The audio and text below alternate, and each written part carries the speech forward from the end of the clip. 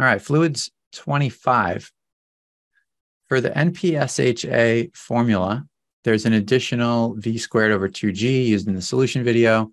The reference manual does not have this term in the NPSHa equation. The equation used in the reference manual is HPSA is HP plus HV minus HVPA minus HF, as shown. Although the answer is negligible using either equation, what is the importance of using the v squared over 2g? Yeah, so there's a distinction to be made, and is this in the next question? Both on fluids 25. Yeah, so I think we're going to cover both of these at once. How do you know when to use NPSHa equation versus the existing conditions equation? Yeah, that's a great question. This has come up before, so we'll cover it again here, but if you want to do some perusing of the office hours archive, you can probably find some previous discussions on that.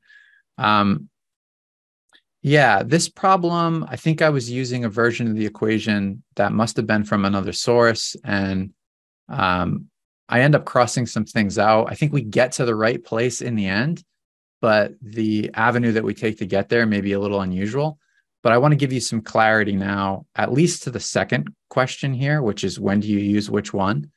And then if there's any specific anomalies or issues or mismatches, misalignment between what you think is the right way and what you're finding in actual example problems, I think let's bring those problems to the forefront and we'll look at them together and try to make sense of it. But I think the key thing is to get, as a first step, to choose the right one, to give yourself a fighting chance. And if we can do that, we're going to have success. So let's talk about those two equations. So let's draw a little picture first. Let's imagine we have a reservoir. And from this reservoir, we are feeding the suction side of a pump. And it goes out to the discharge. And there's some ambient pressure out here. You can use P. I'm using H for the head associated with the pressure of the atmosphere. And then there would be, well, let's talk about the existing conditions first, because I actually think that's more intuitive to think about than the design equation.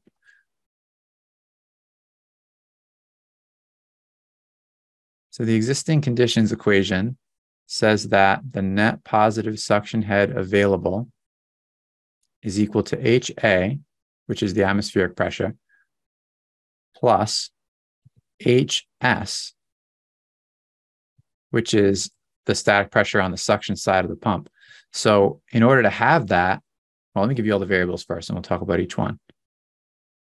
V squared over 2G, so the velocity pressure, and then minus the vapor pressure. So in order to have the suction side pressure, you'd have to actually measure it with a pressure gauge. And you'd have to locate that pressure gauge right at the inlet to the pump. And then you gather this value. So that's a huge clue right there that we're going to go existing conditions, that there's a gauge, it's on the inlet side of the pump, and we know the pressure locally at that point. That's a very, very big clue and indication that we're going to use this equation. And then the same for the velocity. There would be a flow meter, and the flow meter doesn't have to be immediately on the suction side because the volume flow rate through the pump is continuous and the velocity is really a function of the diameter. But let's just, for simplicity, choose the same point. Well, I guess they could change the diameter. That's unusual, but you could change the diameter and that would change the velocity. But you know, keep it simple. There would be a flow meter at somewhere in the same location, somewhere in that suction piping. And from that flow meter, we would pick up the velocity.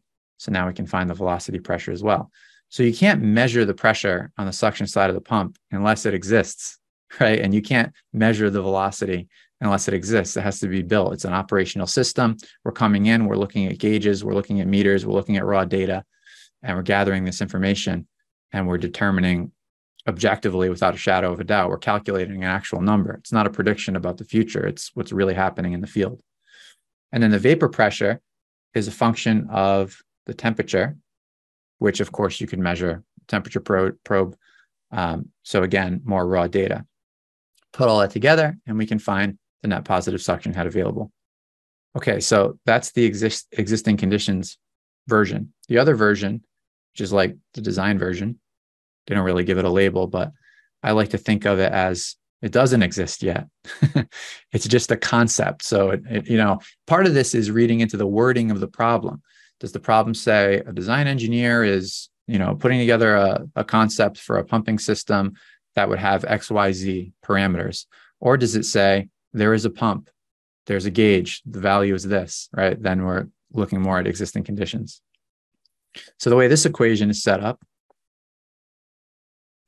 NPSHa equals HP plus HZ minus HVPA minus HF. So HP is the same as the atmospheric pressure. So HP equals HA, except we don't know what the actual conditions are going to be in the application. So it could be that this is a sealed box and it's pressurized, in which case HP would be different than HA. But if it's just an open reservoir, then HP is just the pressure that's pushing down on the top of the reservoir, which is the pressure of the atmosphere. Now, maybe the application is that it's at some different elevation, it's at high elevation, and therefore it could be more than standard atmospheric conditions. It doesn't have to be 14.7 PSI. So, that would be something that the design engineer would have to determine. So they would have to tell you that in the problem statement. HZ is going to be the difference between the top of the reservoir and the center line of the pump. So this is your Z in feet. Now, the opposite is also possible. You could have the reservoir located at an elevation that's lower than the pump so that it has to pump uphill. So the reservoir is here and the pump is way up here.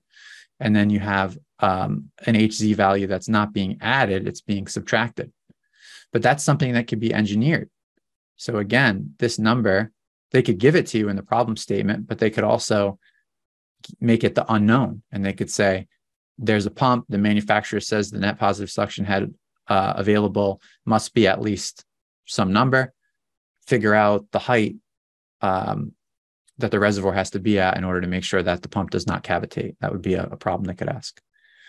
The vapor pressure is the same thing. It's a function of temperature. The design engineer would have to specify what the operating temperatures are going to be for this application. And since a higher temperature means the vapor pressure is going to be higher, since it's more likely that that fluid is going to want to change to a vapor, the design engineer should use the highest temperature that would ever be observed in that application, not the average temperature, and then it could be higher, and you get into a problem there. And then lastly, the losses. How come we didn't have to consider the losses when we were doing existing conditions? Well, when we're doing existing conditions, we measured the pressure, both the static pressure and the velocity pressure, immediately at the inlet to the pump. So there's no losses to consider because there's no length between that point and the pump inlet, or negligible length. Here, we have to consider the losses because we don't have the opportunity to measure that value directly. We do have the difference in height, but there's all this piping length that there are going to be losses. So that has to enter into the equation. And of course, HF, we know the Darcy equation. So this is going to be a function of length, velocity, and diameter. We can crunch those numbers. And in a way, that can be engineered too, because the engineer can, have some say in what the length of that pipe is going to be. And you can choose the diameter, which influences the velocity. So there's a lot of levers to play with here in design. And they can specify what certain things have been determined and leave the rest unknown. And then it's up to you to figure out how to work toward the unknowns. So I hope that kind of distinguishes the two. I think, like I said, I gave you a lot of kind of qualitative ideas here to consider and how to choose which one. But I think it'll be obvious just in the wording of the question. And if they give you a picture and the picture has delta Z, it's probably going to be this one. If it has a gauge, it's probably going to be this one. So just look for the clues. And also, a lot of times, if you kind of try it both ways, you'll find that one way you can't do it because you don't have the right information going in, and the other way you can. And you just follow the breadcrumbs on the only path that actually works.